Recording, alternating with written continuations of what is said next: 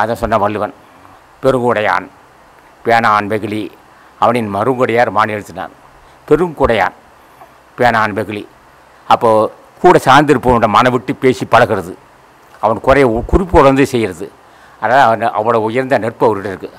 ஆக ஒவ்வொரு மனிதனுக்கும் இந்த வாய்ப்பு இருப்பார் இன்னும். ஆக நம்ம சங்க சேர்ந்தவர்கள் கிட்டத்தட்ட பல பேர் ஞானியாக வாய்ப்பு இருக்குது. அது என்ன வாய்ப்புனா, அப்போ குடும்பத்தை விட்டுப்பான். குடும்பத்தை இருக்கலாம்ப்பா.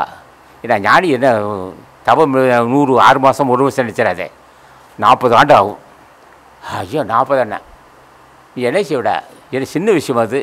அப்படியே கல் உரமாக மெதுவாக போய்கிட்டே இருக்கணும், எறும்பு உர மாதிரி போய்கிட்டே இருக்கணும், அப்படியே மெதுவாக சொல்லிக்கிட்டே இருக்கணும். ஆரம்பத்தை சொல்லும் மனசு. ஏன்னா 6 வருஷம் பூஜை செஞ்சேன், 8 வருஷம் பூஜை, 10 வருஷம் என்ன நட்டம் போக மனைவி மக்கள் இருக்க, குடும்பத்தில் இருக்கிற எல்லாம் செஞ்சுருக்கேன், வியாபாரம் செய்கிறேன். ஆக சொல்லிக்கிட்டே இருக்கணும். அகத்தீஸ்வரர் அடியனுக்கு ஞான சித்திக்கணும்னு சொல்லணும். அப்போ வியாபாரம் சிறப்பாக இருக்கும். தொட்டதெல்லாம் தொடங்கும்.